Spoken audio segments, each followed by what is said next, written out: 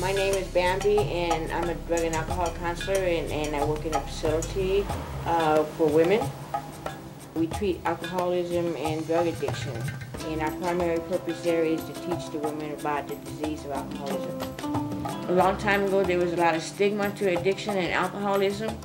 You know, that it was a moral thing, it was a bad thing, it was weak character, you didn't have to be, you chose to be, and that's not the case. We're born with this disease. My hope is to teach the women where I work is that those that have kids, they can break that cycle through education. You know, they're learning about the disease of alcoholism and addiction. In turn, by them learning this, they can teach their kids and let them know that there's another way, that they don't have to go down the same road. They don't have to be an addict or an alcoholic.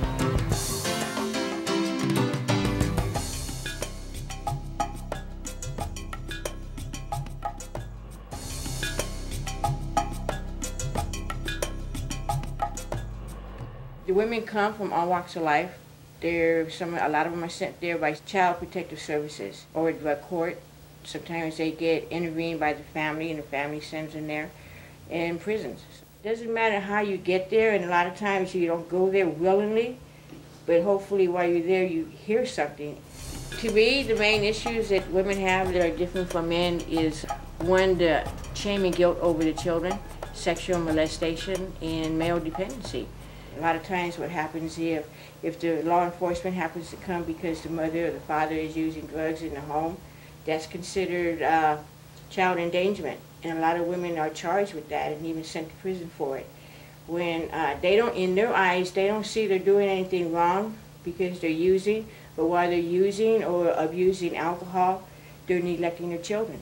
They're not feeding them properly, they're not going to school like they should, seeing a doctor like they should, and a lot of times even neighbors intervene and CPS gets involved. And consequently, that's how they end up in a drug and alcohol treatment facility. 9 out of 10 women usually have had some type of sexual molestation in their lifetime, either as a child, not as a child. They usually end up getting into abusive relationships, physically and emotionally. As a whole, women take a lot of emotional abuse, physical abuse, and it doesn't matter if it's physical, emotional, or mental. It's still abuse. The male dependency, women become very dependent on men.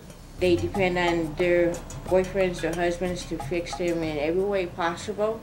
They depend on them to fix them, and at the other end of the scope, they abuse them. So it's like a love and hate relationship.